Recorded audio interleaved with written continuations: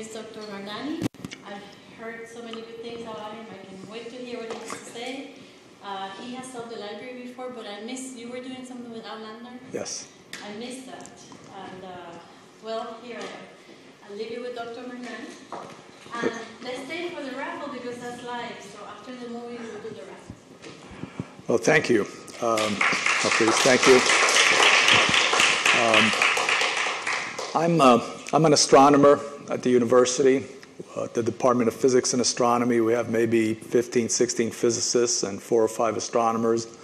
I'm one of the astronomers, and I was asked to come and talk a little bit about the future of manned space exploration, and I want to share some of my opinions, since, like many of you from looking out, we lived through this. And those of you that remember the moon landings, it seemed like there was a lot of things going on in the late 60s, early 70s, right? Vietnam and a lot of urban problems, and inflation was just around the corner. So despite that, this was a nice respite from all that. And it seemed like it was the beginning of a new age. Amidst all those other problems, it appeared that we were going to the stars, and then it all kind of faltered, at least as far as manned exploration went. And so I want to talk a little bit about why that was, and why maybe after 50 years we might be back on track. Okay? And by the way, this is totally informal. All right? This is not a lecture. I do plenty of that at the university. I don't want to do it when I'm off. So if you have questions, please ask, raise your hand, or just talk. And I'd rather this was a dialogue. There'll be questions at the end too, but feel free to ask questions or make comments as we go along. Okay? Really, it all kind of started, at least in a serious way, in 1957 when the Russians launched Sputnik. We were having trouble with them. The H-bomb, they had developed the H-bomb in the mid-50s, way ahead of schedule. And so this came as a very rude awakening to the U.S. In the astronomy community and the physics community. We joke that all the physics buildings at public universities kind of look alike, because they were built in the late 50s and early 60s basically as a response to Sputnik. The U.S. kind of panicked and threw a ton of money at physics and astrophysics, because, this was a real threat. And surprisingly, considering that this came as a shock, I mean, we were working on satellites, but we weren't ready. We put a Vanguard a year later, but it wasn't even as sophisticated as Sputnik. And the point is we were far behind. So it was really surprising when only 5 years later, President Kennedy made his famous speech where he said that we're going to go to the moon before the end of the decade, and in a truly inspirational way, which still gives me goosebumps. We choose to go to the moon not because it is easy, but because it is hard. And that was an amazing time. Of course, it wasn't clear whether this was going to happen. I mean, it's one thing to say it, but it seemed 1962 was the Mercury program was going on, and that's a long way from the moon. And also the Soviets also had their own space program, so we actually had a space race. And in '62, it wasn't clear that we were ahead. By the mid to late '60s, we had pulled ahead, but back in the early '60s, it wasn't clear whether this could be done or whether we would win this race. And so you may remember, the first manned orbital missions was the Mercury program. If you've seen the movie The Right Stuff, that's maybe the best introduction to it. And then it was followed by Gemini. There was 2 people, hence the name. Okay, and as I said, the Russians were also involved with their separate space program. That's Yuri Gagarin, first cosmonaut, first man in space, in orbital, that took an orbit around the Earth. John Glenn came after him. And anyway, I'm not going to go into the history. As I said, these are personal reflections. We pulled ahead. Our economy was probably the main reason for that. Their scientific program was just as good as ours, but frankly, we just had more money. Okay, and so 50 years ago today, We managed to get there safely. It wasn't a given that it would work, but it did. And I remember that day, that night, it was the summer between 5th and 6th grade for me. And I remember my family, my brother, my parents, watching it on TV, mesmerized. We had a little black and white TV.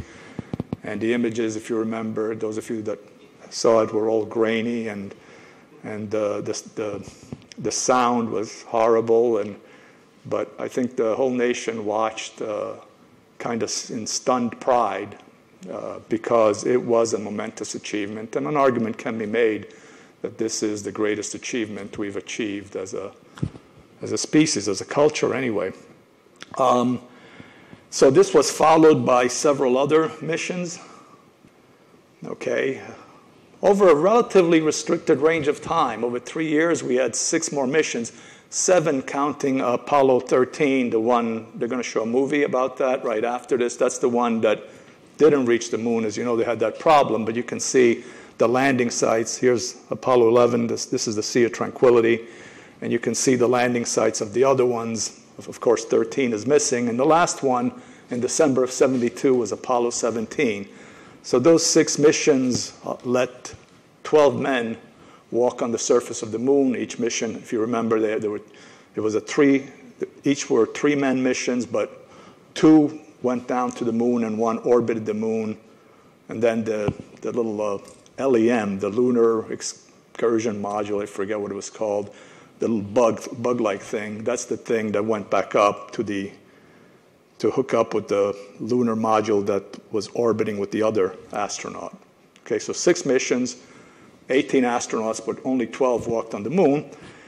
And it seemed, at least to me, I was still a kid, I was maybe 14 in 1972, and it seemed like, wow, the next step is Mars, and that's going to happen before the end of the decade, and then who knows what's going to happen by the year 2000, right? But instead, it kind of all stalled. Manned exploration, as I said, the next step was Mars, but we never even came close to that. By the mid-70s, it was clear that the manned space program wasn't going anywhere. And the basic reason for that is distance. I don't want to overwhelm you with numbers, but the distance from the Earth to the moon is about 240,000 miles. Okay, so if you think about it, that's a lot, but one way of thinking about it is the Earth's circumference, right, at the equator is about 25,000 miles. So that's almost like 10 times the going around the Earth, right? We have a sense of going around the Earth. It can be done. I mean, maybe you've taken cruises around the Earth, right? So the moon is only basically 10 times that distance. So it's far, but not an unimaginable amount, okay? But Mars, okay, that's a horse of a different color, right? Mars is 34 at the closest. It can be much farther than that, but at the closest, it's 34 million miles from the Earth at its closest approach, okay? So that's 140 times, roughly, farther than the moon. So if you remember, the moon missions used to take a couple of days, 2-3 days to get there, given the methods we were using to send people to the moon, basically rockets and gravity. So if you scale that to Mars, let's just say it takes 2 days to get to the moon, it'd be about 280, 300 days. It'd take you nearly a year with that kind of propulsion to get to Mars. So all of a sudden, it's a whole other type of trip, okay? And so the distance is a problem, and certainly the money is the problem here, okay? At its heyday, this is the NASA budget as a function of time. So this is the budget as a percent of the federal budget. So this is 1%, 2%, 3%, 4%. So in the heyday of the Apollo program, the late 60s, okay, the NASA budget was taking up between 2.5% to 4.5% of the federal budget. All right, now remember, the Vietnam War was going on at the time, so this was a big chunk of the federal budget. Today, you see that it's kind of come down to about 0.5% of the federal budget. Obviously, the federal budget is larger today, but the point is, as a net expenditure, we spent as much as 8 or 9 times more on NASA, given the resources, as we do today. Okay, so that was just to go to the moon. So the basic answer as to why we didn't go to Mars immediately was it was too far and too expensive. All right? I mean, if you want to try to scale this up by a factor of 140, well, you go over 100%, and you begin to see why the normal people were all naive in thinking that Mars was the next step. It's just, given the distance and the technology, there just wasn't the money to do it. Okay? So that's the basic reason why things stalled as far as manned exploration, because obviously we started exploring the solar system. In the mid-'70s, you may remember the Pioneer and Voyager missions to the outer planets. Those are unmanned satellites that went to explore the outer planets. And since then, we've had dozens and dozens of unmanned spacecraft exploring over the solar system. I mean, recently, a few years ago, we went to Pluto even, okay? So the solar system can be explored and has been explored. That's where that's the direction NASA went, but using unmanned spacecraft because of the costs involved. It's much, much, much cheaper to send a robot out there than to try to sustain a person or persons in kind of the inhospitable environment of space. And up until recently, it seemed like that's where we were going to be. It was just going to be unmanned exploration of space, okay?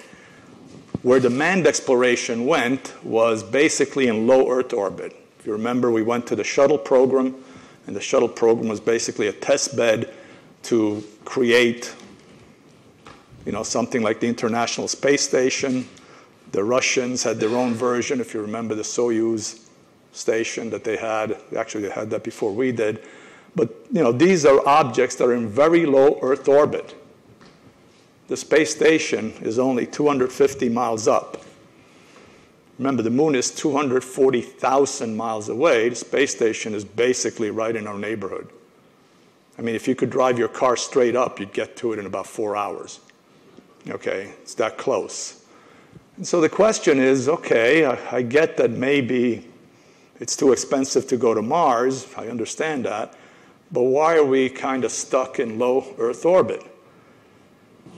Well, one of the things you've got to worry about if you're going to try to contemplate really going beyond the Earth is that the sun puts out a tremendous amount of charged particles, protons, electrons, the things that make up atoms, basically. So hydrogen is, the simplest atom is 1 proton and 1 electron.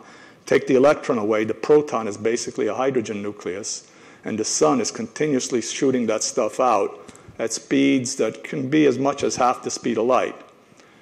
And those things are like little bullets, okay? They're going so fast that they go right through your body, and they disrupt any cells they run into. Now, you have so many cells in your body that even if at this moment a fast-moving proton were to go through my body, absolutely nothing would happen. I don't even know how many trillions and billions of cells we've got, so to lose a couple dozen of them means nothing. If you go like this, you probably have destroyed several cells anyway, so it's no big deal. But a steady stream of this stuff is deadly, okay? Even worse than, and those charged particles coming from the sun are whimsically called the solar wind. It's not a wind like the air, but it's a stream of particles, okay? So the sun puts out these fast-moving particles.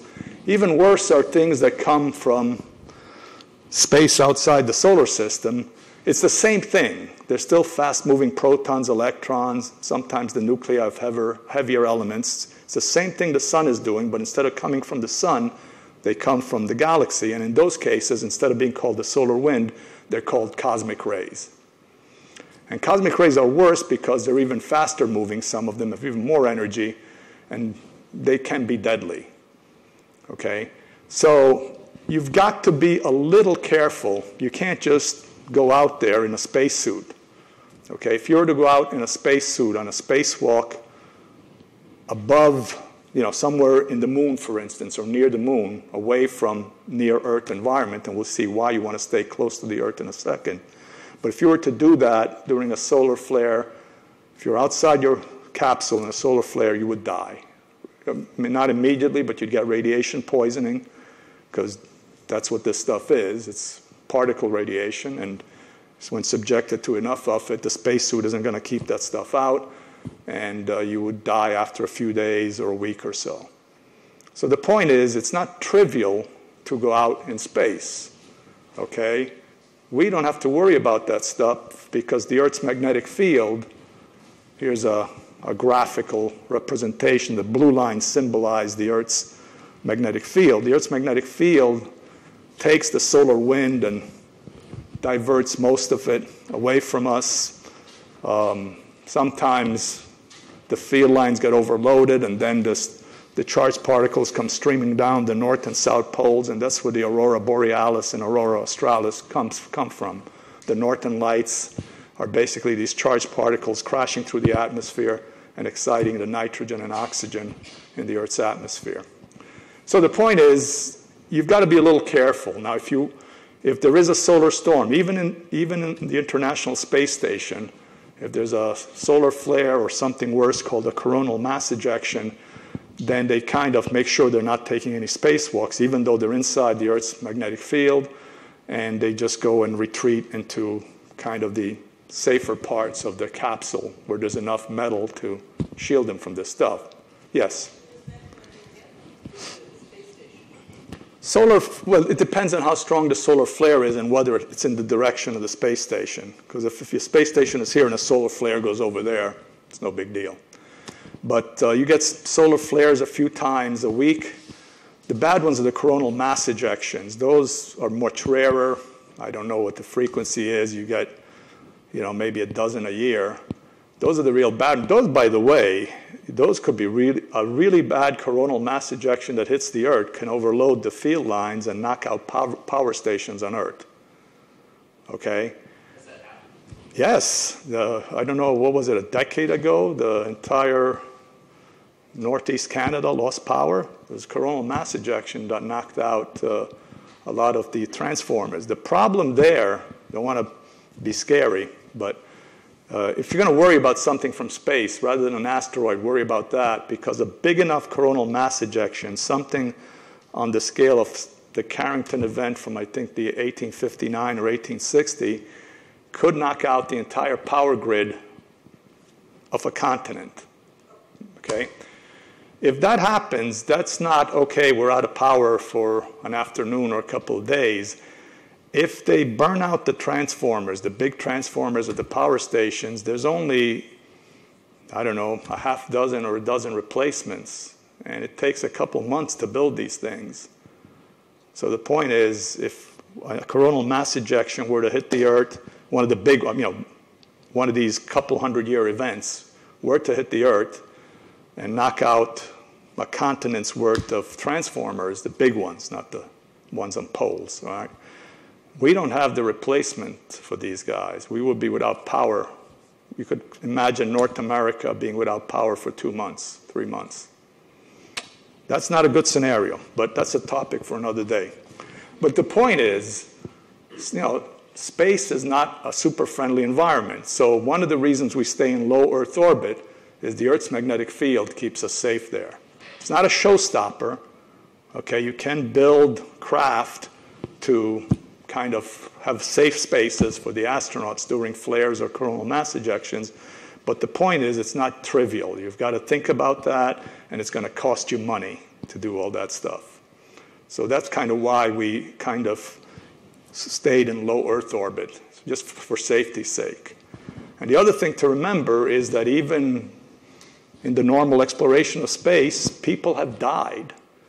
And lots of people have died. And sometimes even Americans, Russians, and also non-people have died in space. That's Laika, the first dog in space who sadly died. And I remember Laika. And like the kid in that famous movie, I never realized that Laika never came down.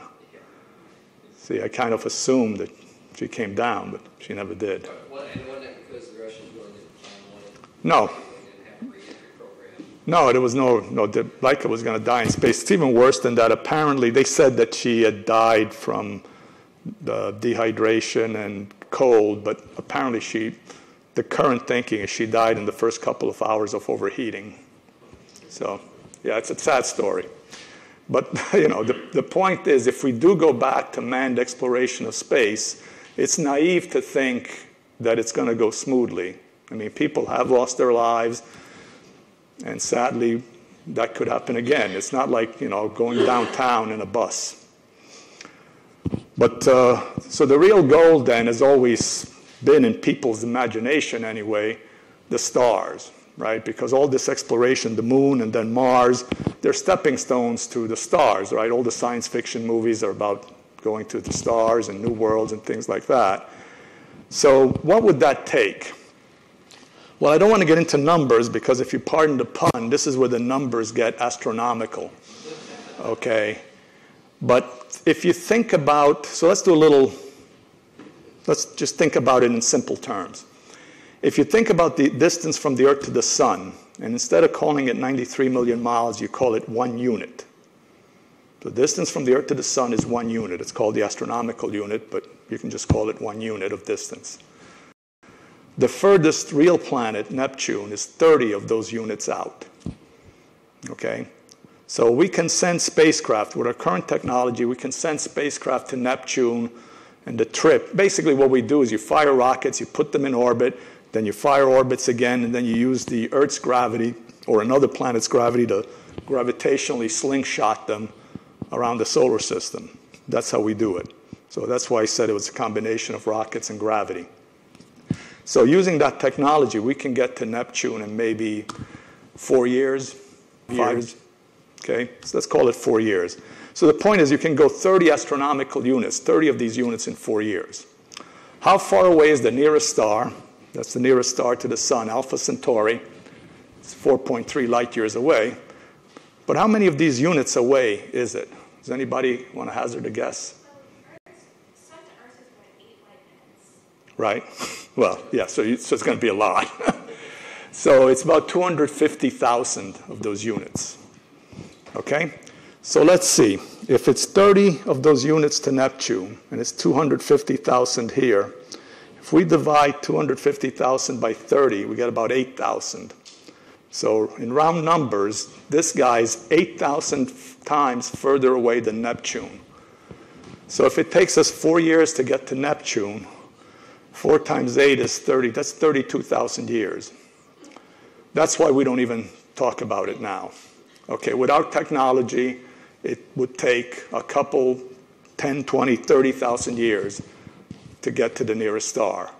So that's why we leave that to the science fiction writers who invent, warp drive or whatever the Star Wars they got. What is that called? They don't have warp. Warp drive is Star Trek. Hyperspace, whatever. They have to invent something, some science fiction trick to get you over there because our current technology is nowhere near that. Now, mind you, there are ideas that are workable. I mean, we don't have the technology, but we could probably develop it in 20, 30, 40 years to get us moving at maybe a tenth the speed of light. Okay, if you go a tenth the speed of light, then the trip, instead of being 30,000 years, is only 40 years. Then that becomes possible. And at least you could send a person on that trip, and assuming they don't die of something in 40 years, they could actually reach there. And these things don't involve weird science fiction stuff. This may sound stupid, but if you build a rocket, and you'd have to assemble it in orbit because this would require you building kind of a massive steel plate behind it. Okay, so imagine like a regular rocket. You all know what rockets look like. You build a steel plate behind it, and the propulsion mechanism is you throw atom bombs behind the steel plate. You let them blow up, and the momentum from the explosion drives the rocket forward. You do that a few dozen times, and pretty soon you're going a tenth the speed of light. Okay, when you want to slow down, you just move the shield to the front and you throw atom bombs in front of you to slow you down. Okay, we don't have that technology yet, but doesn't require any new physics. That can be done in probably 30 or 40 years. The point is that if we wanted to, and the money was available, because obviously this stuff is going to cost prohibitive amounts of money, we could do that. So it is not impossible. So in other words, travel to the stars, we can't do it now. It probably costs too much to start thinking about it seriously in the next few decades, but it's not completely out of the realm of possibility. Okay? And who knows what kind of new physics will come along in 50 years. Maybe we'll get, warp drive or hyperspace or whatever this stuff is. Okay? So the point is, our dream of going to the stars is a dream, but it's not an impossible dream. Okay? It's just going to take time. And if you want to embark on that dream, you've got to take the first steps. And the first step is the moon, and the second step is Mars. Right? They say a journey of 1,000 steps or 1,000 miles begins with one step. So we took that step in 1969, and then we faltered. And it seems like we got stuck. And up until recently, I actually despaired. Up until a few years ago, I actually thought I'd never see us go back to the moon. But that seems to have changed. Okay? So what changed it? Perhaps the most important thing, I know that Elon Musk and the private sector is interested in it, but it's probably going to take NASA still to get us back to the moon. And what got NASA interested again was the discovery a few years ago that there is actually water on the moon. The moon was thought to be very dry, but at the bottom of lunar craters where the sun never shines, okay, where you're in perpetual darkness and it's about 200 degrees below zero, there now is pretty much incontrovertible evidence that water exists. It's water mixed with other stuff, but the point is there's plenty of water there. Okay, and now all of a sudden, it's not insane to think about building a lunar base. Because obviously, the water, once purified, gives you drinking water, but more importantly, perhaps, you can use it to make oxygen. It's very easy to break up water into hydrogen and oxygen. Okay, you can use the oxygen to breathe, you can use and you can use the hydrogen as fuel. Okay? So all of a sudden, it's not insane to think about establishing a base that can use as raw materials the water that is actually present on the moon. And for the first time in decades, the government, not Elon Musk, not the private sector, but the government is talking about going back to the moon. Okay, President Trump and Vice President Pence have said that they would like for us to be back to the moon, manned exploration, not unmanned, manned exploration, back to the moon by 2024. That's probably a little premature, but now I have faith again that in my lifetime, hopefully a couple more decades, we will be back on the moon. I couldn't have said that. If you had asked me that question 5 years ago, I would have said I won't live to see it. But now I think we'll be back to the moon. And so that's our first step. Establishing bases on the moon now will get us back on track to Mars. I almost certainly won't live to see a manned exploration of Mars. The private sector that thinks they're going to do it, well, good luck. I wish them luck, but I wouldn't bet a dime on it. But maybe in 50 years, without any unforeseen disasters, we should be able to get to Mars, and that would be the second step, and after that, who knows. But the point is, 50 years ago, we took this amazing first step, maybe mankind's greatest achievement, and then for a number of reasons that I tried to make clear, we faltered. We kind of stumbled. Well, 50 years later, it seems we've finally gotten up, and we're ready to take that step again and maybe allow us someday to fulfill our destiny, which is to go to the stars. Thank you. At the time, wasn't there some places doing some research on how to, in 69 and 72, to continue that, build a base race, but then that kind of fizzled when the rest of the manned mission. Again, it was money. I mean, these plans are always there, okay? Especially with all the aeronautical companies, all the aerospace companies basically have advanced programming divisions that have a bunch of ideas. So you can find plans for almost anything, including manned bases on Mars. But the big showstopper is always money. Okay, that's what I couldn't appreciate as a child. As a child, if you start talking about 4.5% of the federal budget, that's totally unintelligible. It means nothing to a child, or even most adults, frankly. So the point is, it would take, again, to go to Mars would probably take us devoting 4 or 5% of our federal budget. And let's face it, we can't do that at the moment. But we don't have to do that yet. We take the first step, which is the moon, and that's more plausible now. I think by the end of the 2020s, we'll be back on the moon with manned exploration at some level. And again, 5 years ago, I would have said I won't live to see it. Now I'm kind of hoping I will. Also, too, you were talking about the nuclear. Was that the Orion project? The one I'm thinking of was proposed. I'm sure there is. I don't know the details. The one I'm thinking of was proposed by Freeman Dyson about 20 years ago. And it said actually one political drawback is because of the test ban treaty that was signed that no nuclear explosions would take place in space. And that was kind of another. Breaking treaties is probably the easiest thing we can do.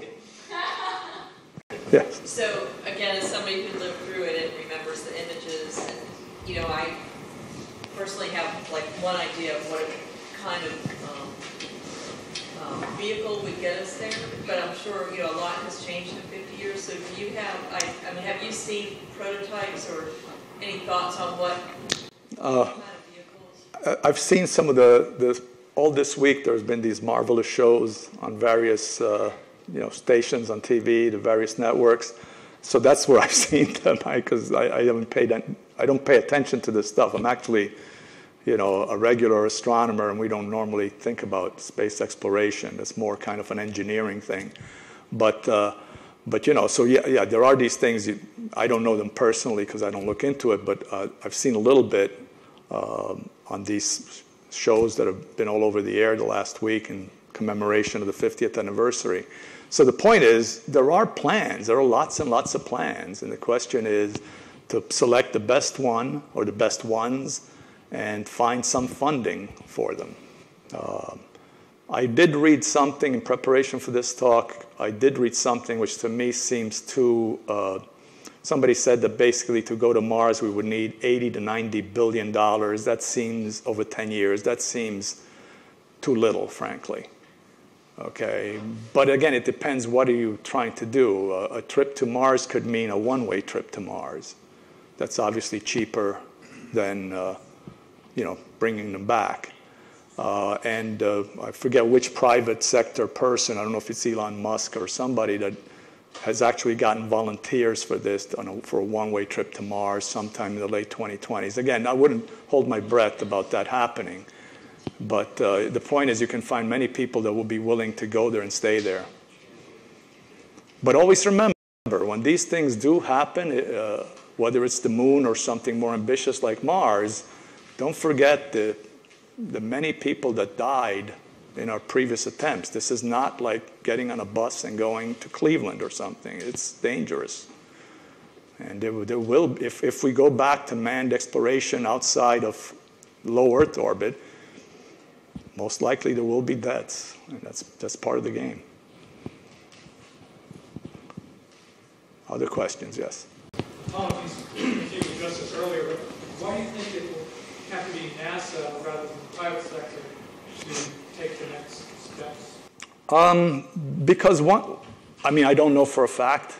Okay, I am somewhat biased since I work at a university, but basically. One of the things that NASA is great about is the sharing of information, which is something the companies are a little loath to do. They keep a lot of things proprietary. If NASA's involved, you can't do that. If you want to use their money, you can't say this is patented and I'm not going to tell you how I make water out of milk or something. So but maybe I'm wrong. I mean, I'm hardly an economics expert. But I know that there are private efforts. There's what is that called? The SpaceX, and there's something. There's another one, Amazon or something. It's just there's several.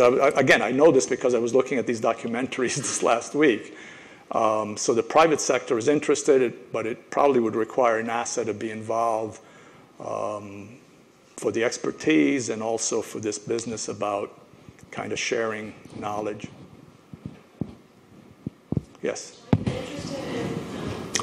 Yes, manned exploration now. Now the Russians, not the Soviets are gone, thankfully, but the Russians have said that they want to get back to the moon by, I think, 2028, and China has said they want to have a manned presence on the moon by 2036. So the point is they're thinking about it. Yes? Two questions. Why hasn't the United States been back on the moon? And why are other countries now anxious to get to the moon? What's there or what isn't there? Well, I mean, there could be resources, precious metals. I'm not talking about gold. I'm talking about things like titanium, nickel. So manufacturing could be easier in a low gravity environment. I mean, it's a lot of things. But mostly it's not so much the space race as it once was between us and the Soviets. I think now the exploitation of the moon's resources, assuming that there are there to be exploited, is something to consider. Well, were many samples taken every year to see what's there? Yeah, and there is a lot of titanium there, for instance, and titanium is a very precious metal. I mean, it's not precious in the sense of gold, but it's a very valuable metal. And let's not be naive. There's also military implications. Certainly easier to fire an intercontinental ballistic missile, although that's a misnomer, but it's certainly easier to fire a missile from a low G environment than from Earth. Right, an intercontinental ballistic missile, you basically fire it and then it travels like a rock. That's the ballistic part, right? Well, it's a lot easier to get it going from the moon. Again, a lot of stuff that drove, yes, it's a tremendous, glorious adventure of mankind, but a lot of the stuff that drove NASA and the Apollo program was military. So that's not undervalue that, although I'm certainly not the person to discuss that. I don't know that stuff, but yes. So given that point, do you think that NASA will be more forthcoming with information regarding space flights than a private company? They seem to be rather secretive.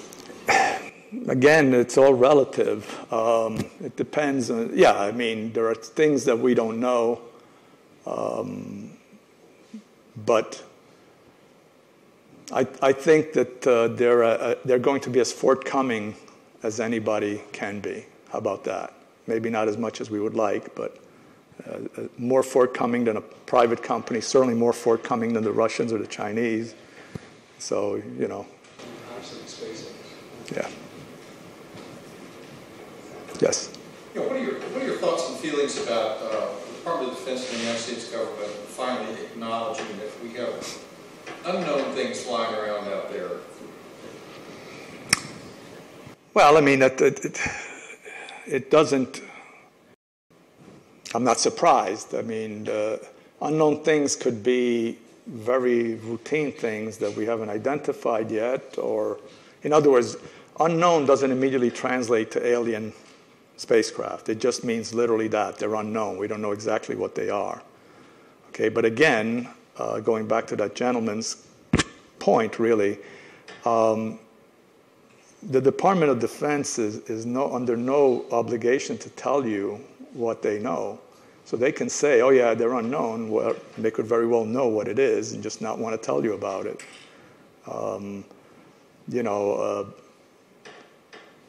I'll give you one example that I know about as a radio astronomer. The world's largest radio telescope, Arecibo, in Puerto Rico. You may have seen pictures of it. It was in such movies as GoldenEye or Contact. Okay, I mean, it's identified as an astronomy facility. But when you think back, it was built by the Air Force. So why would the Air Force build the world's largest radio telescope? Well, they had the idea that maybe that telescope can be used to study the ionosphere, the charged layer of the atmosphere about 60 miles up. Their idea back then, apparently, was that maybe they could catch the signature of Russian missiles being launched. Okay, so the missiles go up, go through the ionosphere, they disturb the ionosphere, electromagnetic waves travel through the ionosphere, and a place like Arecibo could detect it, and so you'd have advanced warning of a Soviet strike. Okay, so things like that come out decades later. Okay, I mean, that's why Arecibo was built, not to study the heavens, but as an attempt. It's a failed attempt because that didn't really work, but it was a failed attempt to basically build an early warning system to detect Soviet missiles. So you know how much, you know, they never said that until recently.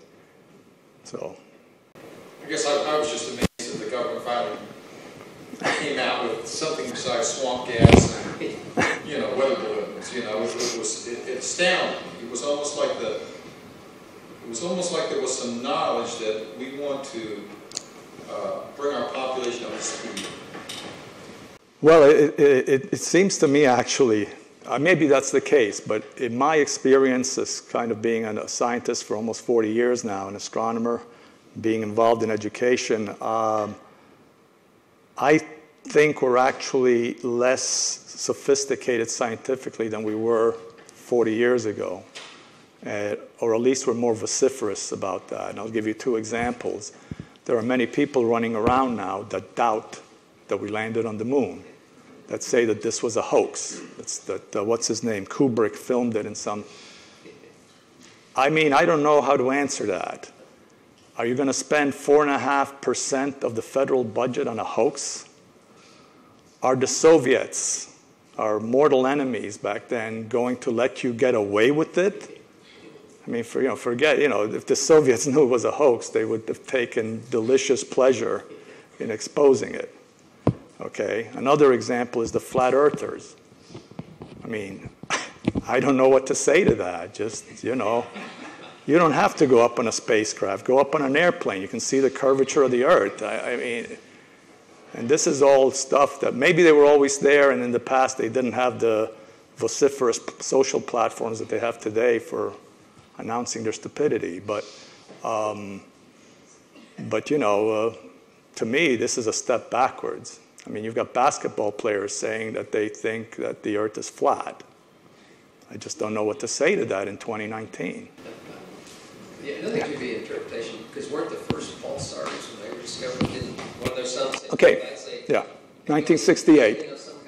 Yeah, it was kept quiet for several months because they were terrified. I mean, people were really scared. I know a little bit about this as a radio astronomer. Pulsars are rapidly rotating dead stars called neutron stars that, given their magnetic fields, emit pulses. They don't emit pulses of radiation. It's like a lighthouse. They have a steady stream of radiation, but because they're spinning, each time the radiation swings by you, you see a pulse of radiation. So they're called pulsars. When they were first discovered in 1968, the pulsar beat, if you will, the signal coming was so steady, so mind-bogglingly steady, that everybody assumed there was an alien life form, some kind of buoy or timekeeping device of an alien life form. Instead, it's just a naturally occurring object. It's just a rapidly rotating neutron star.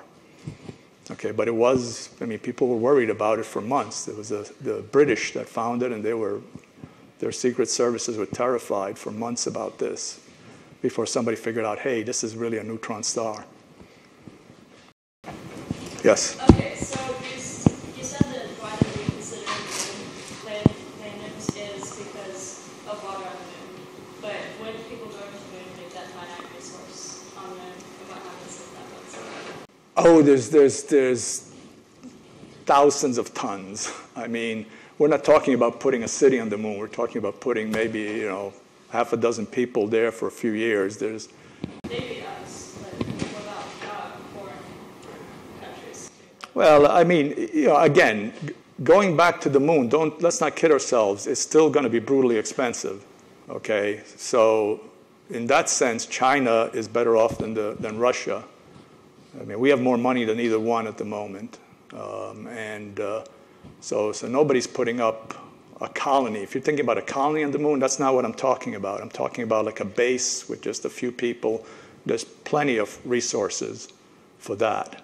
You don't have to. You're not going to run out of. There's not a lot of water. I agree. There's not a lot of water on the moon for sure, but there's plenty to sustain half a dozen people for hundreds of years. Question? Other questions? What? But Talking about money, is that the same idea behind possibly mining asteroids? yeah, that's another serious thing, is the idea of mining asteroids. And of course, again, mining asteroids, getting to the asteroids, we've actually done that. It's just bringing the stuff back now. That's the headache.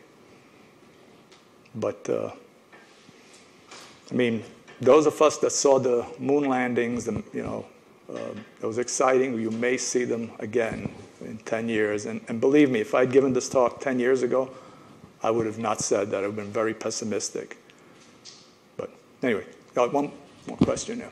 I'm sorry, this is probably a very elementary question, but regarding the moon landing and these people who think that, conspiracy theorists who think that it was faked, can you just explain about the filming of it?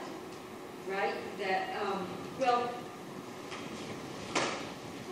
What do we know? One of my older brothers, for instance, he says, he remembers as a little boy it being on TV and waiting for them to take their step. I mean, I don't know how accurate that memory is. Well, no, it did take. They opened, if I remember, and mind you, this is 50 years ago. Okay, they opened the hatch, and then Neil Armstrong took a long time to get down that ladder. That is true. I have no idea why. There were a lot of people. Not a lot of people. There were a few scientists that were worried that the surface of the moon was very powdered. Basically, the moon is bombarded by cosmic rays and the solar wind, the stuff I talked about, and so the surface is powdery. Okay, turns out that layer is only a few inches thick, but there were some scientists who back then, before anybody had landed on the moon, thought it might be like, 10 meters thick and that the thing would just sink right through. It didn't happen. But maybe that, I don't know. I do remember that it took a long time. Your brother is right. It took a long time for Neil Armstrong. They said they opened the hatch, and then we're all waiting there, right? Nothing's happening. And I guess the point is, who was holding the camera? Where was, if they have an outside picture waiting for him to emerge, then... What? Well, I don't know what they did there. They had a camera on the lunar. That's all I could figure was that they had this camera out there on the arm, they want to look first. It was on an arm on the base. Yeah, could be. Yeah. Yeah. But to me, the simplest explanation is what I mentioned. Those of us who are old enough to remember the Soviets, okay, the Cold War then was not a joke, okay? We were living under the threat of mutually assured destruction, okay? We were minutes away from total annihilation. We didn't like each other, okay? We were in a race to beat them. It was a race for prestige. One of the reasons we were in Vietnam is to keep all those dominoes, if you remember, from falling, right? So we're in a race to impress third world countries to side with capitalism rather than communism. Believe me, the Soviets would have known if we were pulling a hoax. Their scientists were superb scientists. Their equipment was as good as ours. If we hadn't landed on the moon, there's no way they would let us have gotten away with it. It beggars imagination to think that the Soviets couldn't have figured out that we were staging a hoax. Okay, and then believe me, they wouldn't have given us a pass on it. Well, that was back when we were building bomb shelters, too. Exactly. I mean, I think people forgot what the Soviets were like. Thank you, Dr. Magnani. Thank you. It was a pleasure.